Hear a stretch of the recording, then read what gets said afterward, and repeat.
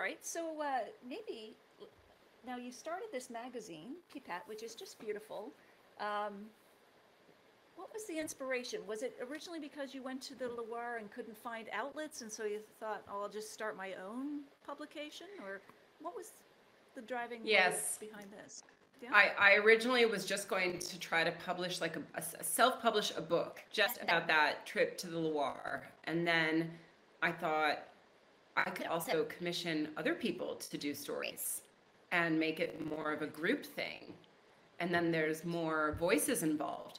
So it began with two friends as a project called Tear, and it was broader than Natural Wine at that point. But we did two issues of Tear, and then I sort of went off on my own and started Pipette. And there was just no publication devoted to natural wine. I think at the time Punch Drink was doing a little bit on natural wine. They still do. And Alice has her newsletter and her books. And other than that, I just felt like there was this void. And I wanted it to be print because I didn't want something else to look at on a screen. And I didn't want to hire someone to do a website. I thought a print magazine sounded much more fun and interesting. And yeah, I wanted it to be beautiful. Often I would pour my heart into an article, and then there would be a stock photo put alongside it. And I'm like, there are way too many talented photographers out there that would love to go to these wineries. Like, they would absolutely love to hop on a train and go visit someone in the Loire Valley. And so over time, I found those people. Yeah. Well, it is gorgeous. And I can understand the motivation behind print because you're not competing with text notifications and social media and everything else. The reading experience is completely different. It's far more immersive, and just the tactile beauty of it and the photos, and it's just gorgeous. So how does that sync up or jibe with, your natural wine ethos, the eco-friendly? I mean, you have to cut down some trees to make this, right? Well, it is recycled paper, and the packaging that it arrives in is also recyclable. Okay. But yes, it definitely, it does. Yeah, I mean, it is a product. But recycled paper, yeah, I mean, I sort of insisted on that. I think the publisher offered me that straight away. I think the printing industry is quite conscious of the need to recycle paper. So that was never even a problem in the first place. But yeah, and we do a little bit of merchandise. Yeah. Yeah. Oh, What's been the response to the magazine? I mean, it's ongoing. I still get messages from people that just discovered the magazine, and they're like, how can I get all the issues right now? And I just love that. Like, I think when the magazine launched, there was a sort of a crest in terms of the growth of natural wine, and I just saw all of these businesses pop up, mostly in North America and Australia as well, devoted to natural wine. Shops, restaurants, bars, and they often came to me and they said, we want to have it when we open. We want Pipette on our shelves opening day.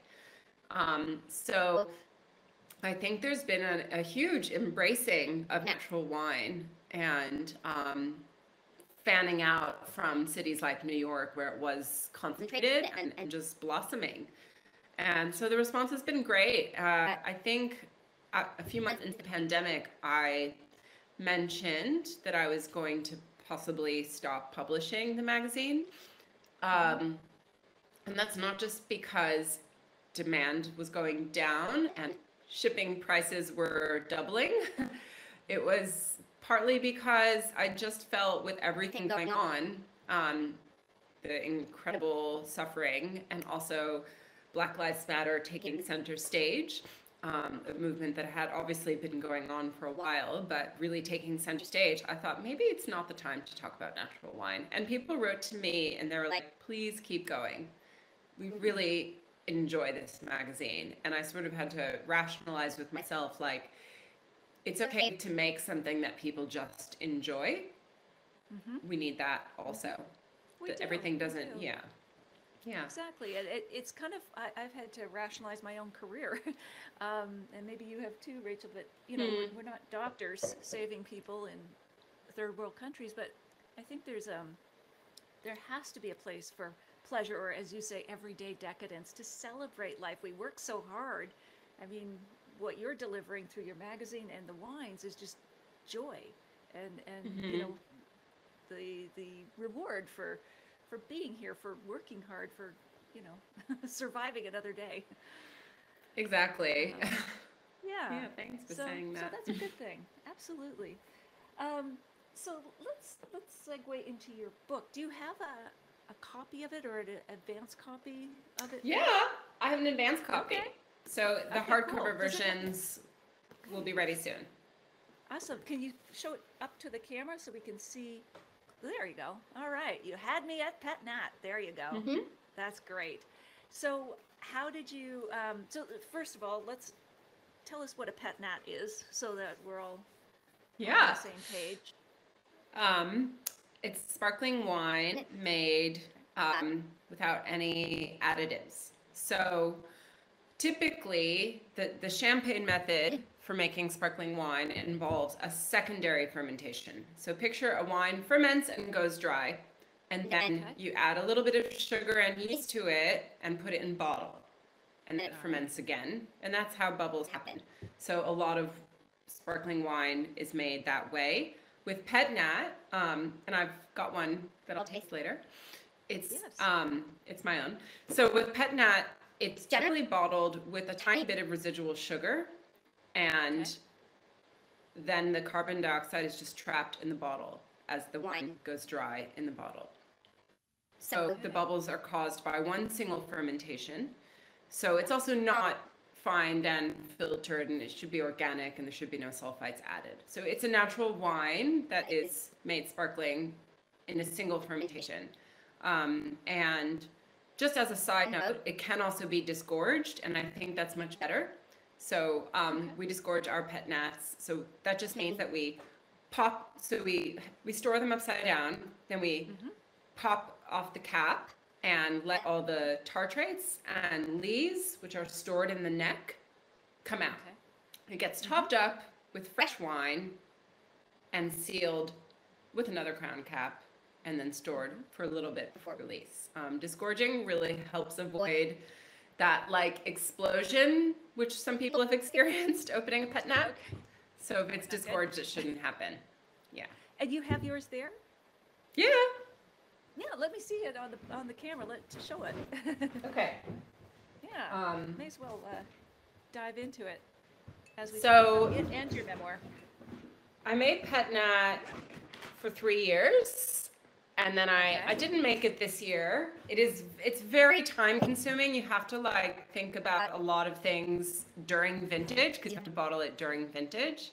And then you have to disgorge in winter. And with the book coming out and with having a toddler, I honestly just needed to make things a little easier on myself. Because like we touch every bottle, it's all done by hand, and disgorging is a huge process. So this is the 2020 Pet-Nat, and it was, I had to finish my rosé first. It was a blend of Chardonnay with some Semillon that was pressed over Gamay skins. Okay, cool. So I have a basket press. So picture a round thing with wooden doors, and then wood on top, and a lever that pushes the wood down. I think you probably have some photos. So basically there were Gamay skins in the press from pressing Gamay, and so I pressed Semillon over that, and that's where the color comes from. So it's like light pink.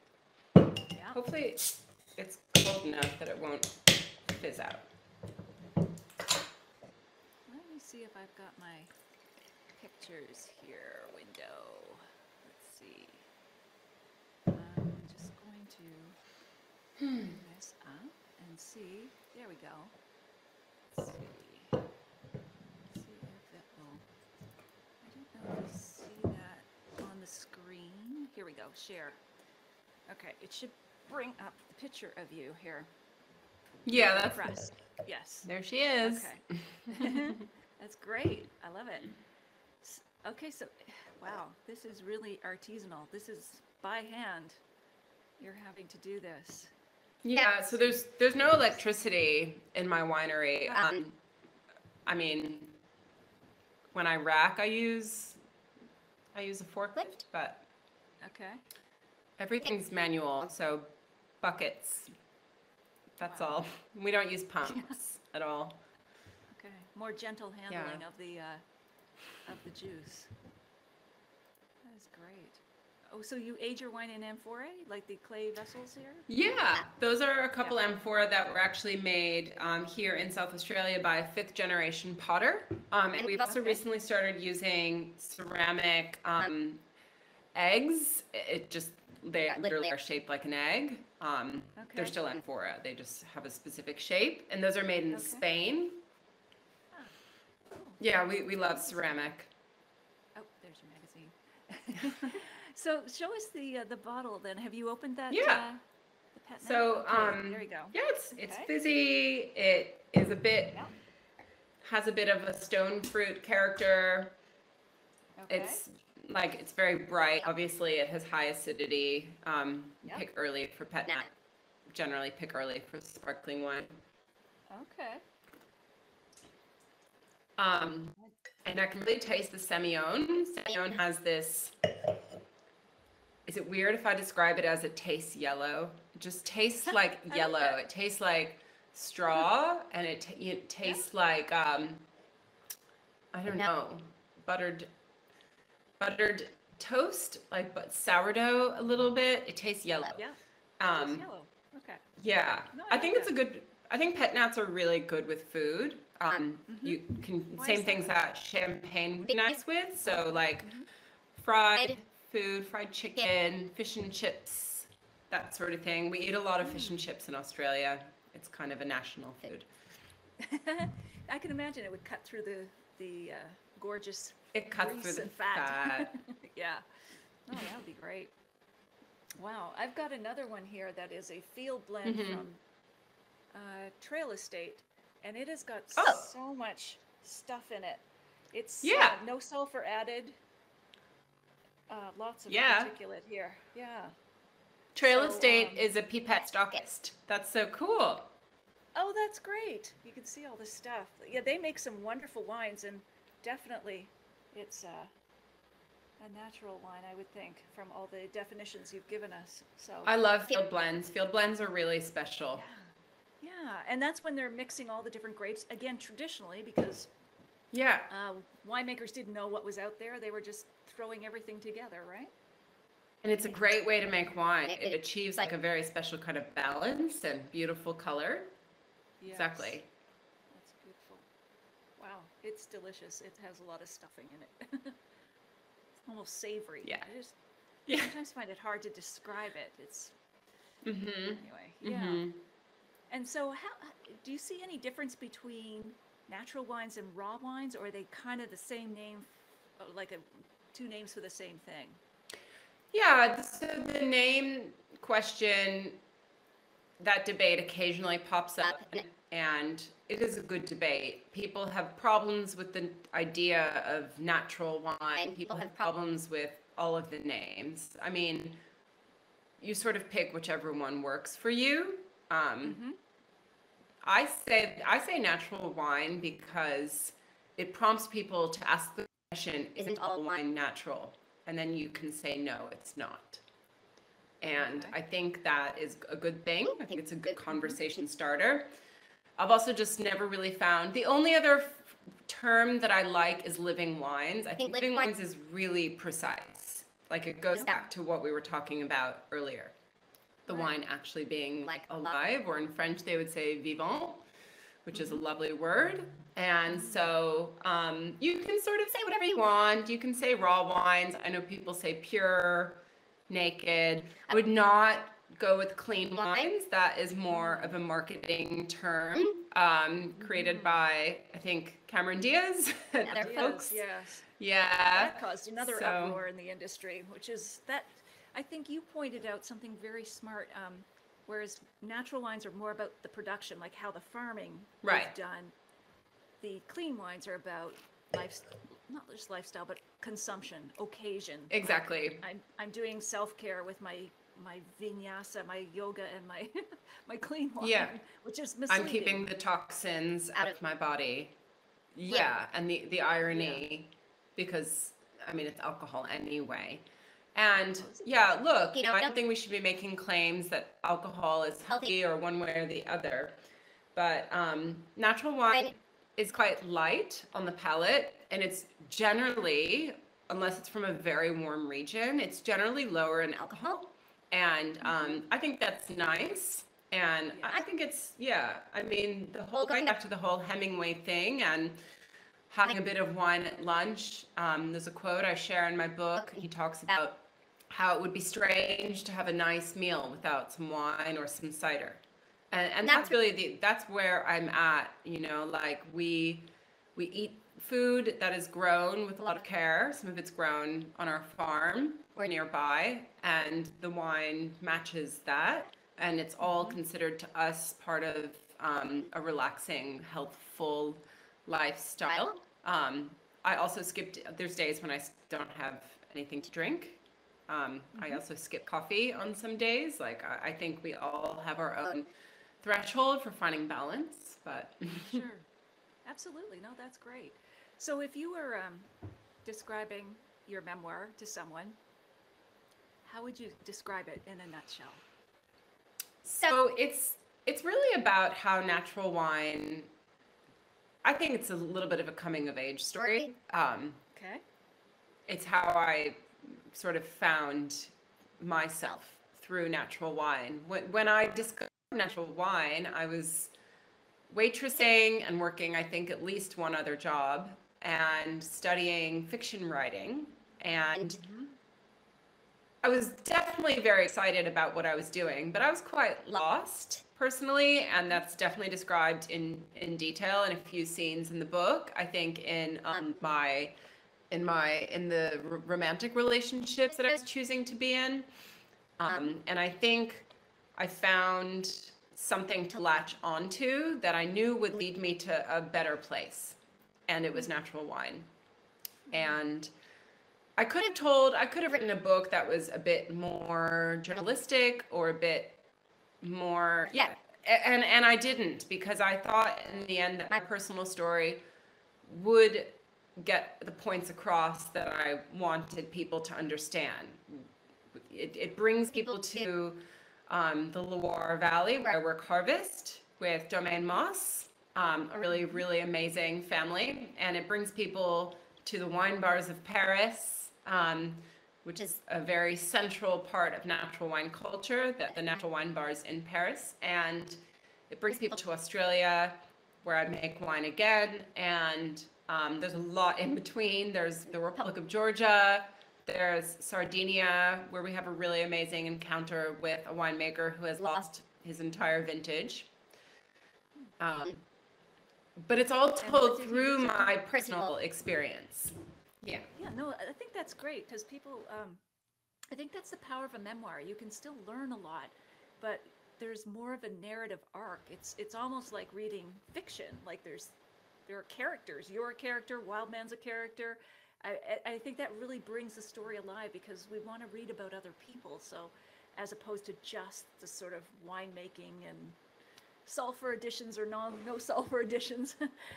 And I think you really did bring it alive through your story, through your own journey in the book. Yeah, exactly. Yeah. So so that's the book. Yeah. And what did you find most challenging about writing the book? It's hard writing about people you love. And there's a lot of people I love in the book. There's my best friend who lives in Paris, who I haven't seen in years because of the pandemic. There's my husband. There's my husband's daughter. And all of that was a a bit stressful at times or a bit complicated. And obviously, you know, I checked in with them before anything kind of went in the direction of publication. So that was hard. And also when to stop. I wanted to actually keep going and talk about my second vintage. And my editor, you know, editors, you have to love them. They're so great at what they do. She was like, nope, your book stops here. I'm like, okay. That's the next one. Yeah. Oh, yeah. Oh, gosh. Who knows? Who knows what that will be? So I think also just with wine writing that's of a personal nature, there's this like balance where, you know, you can easily get in the weeds in terms of wine technicalities. It's difficult sometimes to know who you're writing to, because with Pipette, I'm writing often for people who have some awareness of natural wine. With the book, it might not be the case. And so it was just difficult sometimes to know when to explain or when to just kind of roll with it. So hopefully I achieved that balance in some ways. I think you did. Was there anything that surprised you, surprised you in writing the book, or did the writing of the book change you in any way?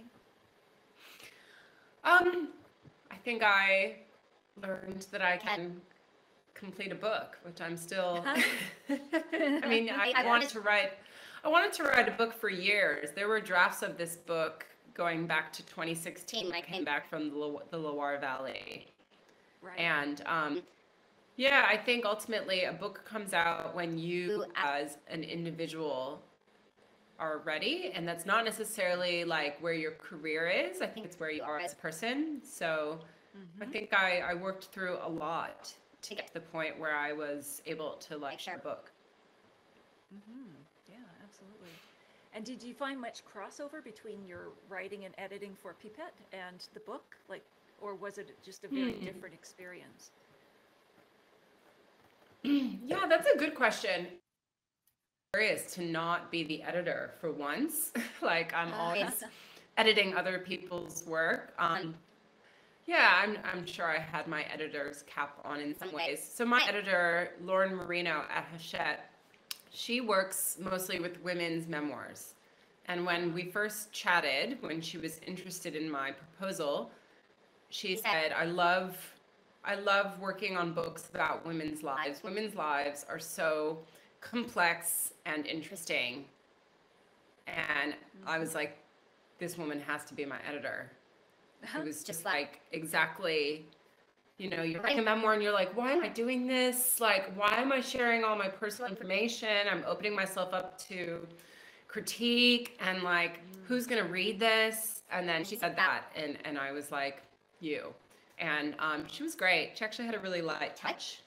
Yeah, it was great working with her. That's great. And so did you go to, I assume you had an agent, and then you approached multiple publishers for this? Yes, and I am so grateful that I found my agent.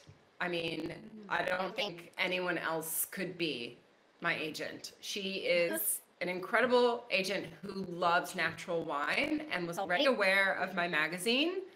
And she was like, I think I've had your wine before. I mean, like I make 2,300 bottles. And she's had one of my wines. Like, that's how into natural wine she is. She's awesome. Laura Nolan just was kismet, like finding her, and she was my third agent. So wow. That is fantastic. It took a while. And so, like, what was I'm just being curious now. Did you go out to a bunch of publishers all at once, or did you sort of target? She went out to a few, and then Hachette, it was a preempt, which means they just kind of say, we want it. That's great. That is ideal. They take it off the market. No one can even bid on it because they want it so much. It was so exciting. That's great. And so what is your publication date? October 19th. All right. That's when it'll be on sale. So one thing that's important are pre-orders. So is it up?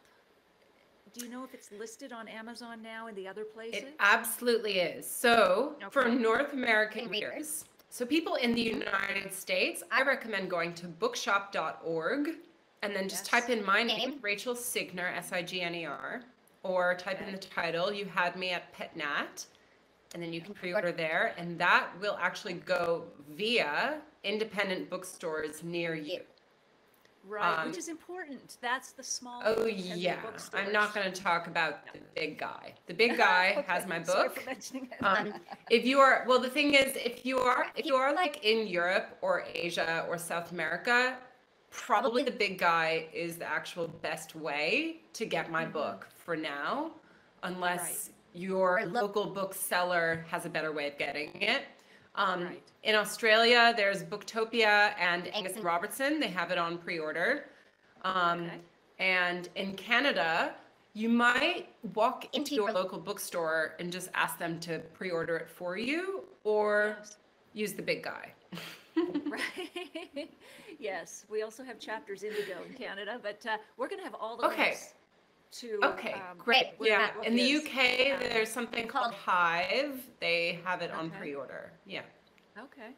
And pre-orders, for anybody who's outside of publishing, they're really important because the more pre-orders that you get before publication date, it's a signal to those bookstores and the big guy to reorder, which can also send a signal to your publisher to reprint.